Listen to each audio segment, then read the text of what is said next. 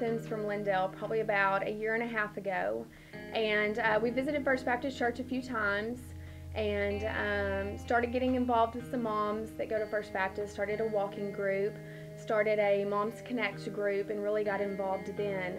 And just started meeting people and really seeing activities that we could get involved in together as a family. And we joined the church probably about fall of this past year. Tell us about how y'all got connected at First Baptist. Well, we moved here in the fall of '09, came to work for Red Dot, and we were looking for a church home, so we decided to scout out all the different places in town. We started out at FBC, and we decided that after scouting out all the other churches that we wanted to come back to FBC, where it was more of a church that accommodated our family. We've gone through and we've stopped doing D Now and, you know, just VBS, different things that have really excited us and motivated us to be part of the church. And we're glad to be here. And it's all due to Gwen Richardson and her pursuing us diligently over a year. And thanks to Gwen and her efforts has actually landed the Alexanders here at First Baptist Church. We had the opportunity to serve at Disciple Now. We were asked to be a host home for Disciple Now, and so we had the freshman girls. They got to come into our home and spend the weekend, and we got to feed them and love on them and just watch them just grow just for that short weekend. And we were able to have co-hosts, and so we got recruited. We got the Alexanders to come and help us co-host. And so, what did y'all think about co-hosting? Oh, I thought it was a blast. It was such a wonderful opportunity just to serve and to get involved with the youth at our church. I've always worked with the younger kiddos, so I hadn't ever gotten to be with the older youth, and it was just wonderful to be able to meet them and to love on them, like you said, and to just share God with them, and it brought a lot of joy to my heart, and I think was really important for the youth as well.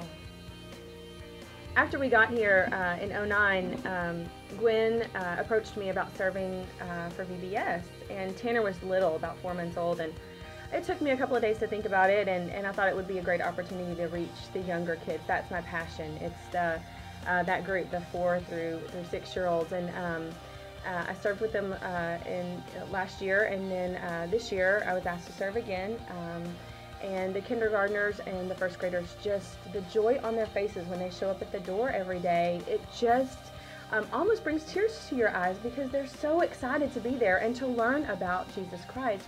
And we can only do that because we have the facilities at First Baptist. That is the only reason it allows us to serve so many different, such a wide variety of age groups, and it's just so exciting to be able to be a part of that, to be able to serve so many different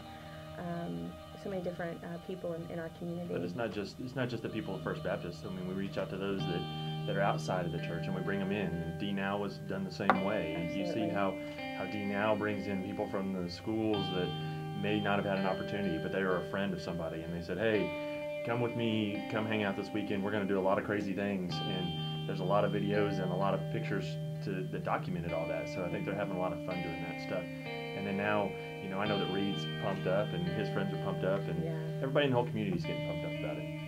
Talking about Disciple Now, those facilities that we have just gave us such an opportunity to be able to do that. I mean, plenty of people came before us. I mean, we haven't been here all that long, but, you know, over time, the people that have been here, you know, a lot longer than we have, and even before them, have given us an opportunity by the fact that they're giving of the facilities that we can use. I mean, you know, they gave us an opportunity where we've got a basketball court where we could play black dodgeball, and a 32-year-old could get out there and act like a fool.